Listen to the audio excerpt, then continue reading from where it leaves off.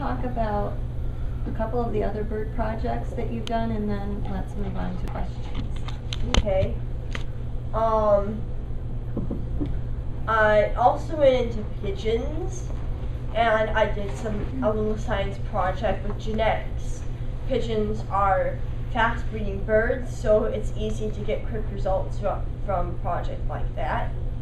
Like breeding one color to one color, and one trait to another trait, like different head shapes, different length of toes, colors, wingspan, such. And I actually bred 2 black and white birds down to a pure white bird through selective breeding, which really taught me about how the poultry and bird people do it, is to create breeds like this, is 100 years or so of selective breeding. And another one was, my recent one is ducks. Last year my mom asked me, what do you want to do different for fair this year? And I said ducks, and she asked what kind of ducks, and I said silver appleyards. She asked where I thought it, and I said from the Poultry Press magazine, which is actually a poultry magazine focused on birds and small farms. And they had an article about the silver appleyards, and the same magazine was also phoenix chickens and serramas. And it was a fun project. My mom helped me got me some orders from Ohio, which was really nice. And when I got them at a show, there were these little, well, not little, these fuzzy ducklings that stood about this tall, and they were about this big around, these big ducklings, because silver appleyards are huge ducks. A full-grown one would be about, the body would be about this big, and they'd stand about this tall. They're really big. You could mistake them for geese. And being a more advanced poultry breeder by now, but it was challenging because ducks I didn't know as well, but I knew that they had a motivation, food. My mom found out how to motivate me was being outdoors and the chickens and a lot of things I was interested in. Well, I picked up on that and what she did for me and did that for the ducks, found something they were motivated in, and then I got them trained to those motivations, like going to the pond, feed and such, and getting them off the pond, which I at the end failed at.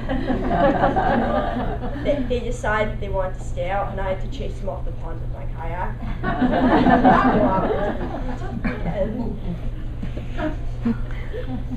And then at another show, I purchased 2 more of these. Which show? Nationals. The National Poultry Show. Okay, and this picture that she's holding, so they came in as ducklings by fair. They were big enough to start showing. In the fall, we go to the American Poultry Association Fowl Fest up in Birch Run. It used to be Grandpa Tiny's Fowl Fest up in Frankenmuth, and she won Best Young Heavy Duck. First year doing it. This is a real duck. This is Ellie. She is in our barnyard at home, but they really specialize in photographing the champions. And one of the breeders that came across one of the show pens with her noted that she looks like a perfect duck, like she would belong in the standard book. Amazing. Wow. So the silver appleyards were bred in England by Reginald Appleyard, and he went out to design the perfect duck for meat, eggs, and show. And I agree with him. So the breast has Except- white feathers, so it's still a good white meat. And what about your eggs that you Eggs. collect? The regular white grocery store egg, a duck egg is 1.5 the size of that. So basically a duck egg equals 1.5 chicken eggs. So they're about this big and they're really tasty. I had 6 for lunch yesterday. Whoa!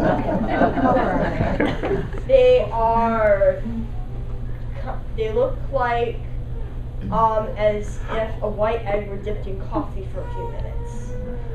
Kind of like a creamy color.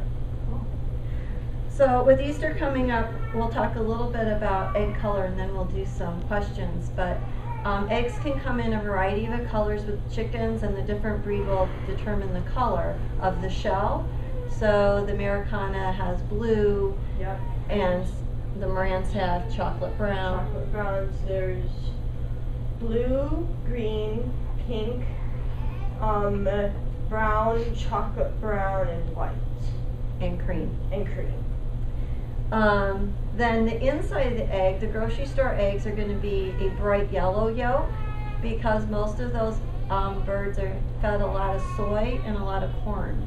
But if they are fed a lot of greens like dandelion leaves, grass, natural wheat, other vegetation and plants, they'll come out a dark orange. So when we start, so if you ever get your free range eggs, the yolk is often darker. That means that they've been getting a good healthy diet of greens. So we know that we get better nutrition in the eggs when we give better nutrition to the chicken. Why don't you tell what your current status is in exhibiting? Exhibiting?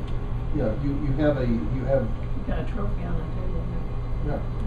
I am Oakland County Poultry Queen, but that is a leadership award and has nothing to do really with showing chickens. It's more of a leadership thing and teaching the next generation of kids about chickens. I helped a whole bunch of first years out and given them knowledge that I didn't have on my first year. But as I am a breeder, and I have won at county, state, and national shows. And I am one of the older youth poultry exhibitors. And if I wanted to, next year I would be one of the younger adult exhibitors. So Oakland County Fair is open to all children ages 9 through 19, and so that's one event that she showed, and she also shows in American Poultry Association fairs locally and nationally. And my reputation at the county fair is one of the best chicken raisers there is. Why don't you tell what your current status is in exhibiting? Exhibiting? Yeah, you have Got a trophy on the table here. yeah. I am Oakland County Poultry Queen, but that is a leadership award and has nothing to do really with showing chickens. It's more of a leadership thing and teaching the next generation of kids about chickens. I helped a whole bunch of first years out and given them knowledge that I didn't have on my first year. But as I am a breeder, and I have won at county, state, and national shows. And I am one of the older youth poultry exhibitors. And if I wanted to, next year I would be one of the younger adult exhibitors. So Oakland County Fair is open to all children ages 9 through 19, and so that's one event that she showed, and she also shows in American Poultry Association fairs locally and nationally. And my reputation at the county fair is one of the best chicken raisers there is. Or, yes. Do you think someday you'll become a judge? I'm not boys' sure. fair? It's just really hard to decide and judge people. I might judge birds, maybe, if I really, really study the standard again. But judging showmanship, maybe, I don't know. I think her interest is more in breeding and just being part of the And poultry hobby. farming and socializing with birds. Well, first of all, I think you're awesome. Yeah. I think you're a wonderful girl. So when I listened, Alair, and things that you said you had learned to calm down, you learned to tolerate all that noise. All those things you learned. Actually, Nancy and Goldie and the chicken was your motivation, or otherwise you might not have learned that? Is that Yeah. Without chickens, I might still have a lot of the issues? young child autistic traits. Okay. Super. I think to answer that too, as she worked with the chickens did a lot for her, and then she would go to shows and she was able to be successful at something that also was huge for her. So it wasn't just the motivation, it was actually the relationship she had with the birds, and people noticed her talent. They called her a chicken whisperer. At State Fair one year, they had pens of big geese, and Alair was this big back then. And she had no fear of any bird. She could calm any bird. We got farm chickens that were like wild. She'd have them lining up in a row with a clap of a hand within a couple of weeks. So she really has a talent with them. He paid her 25 cents a bird to get those big old geese out of the pens, because no one wanted to go in there after these birds. And she says, okay. She goes in, here's one, here's two. You know, Yeah, a lot of people, geese actually have a serrated part, the top part of their beak, that are kind of like teeth. So their beak edge is serrated. So basically, if they bite hard, that you will get hurt. But if you show confidence, they will back off. If you show fear, they see weakness, and they will know that they can overpower you. So that little young child bravery and confidence is one reason that I was able to deal with these geese that were almost my size. But if you showed anger, what would they do?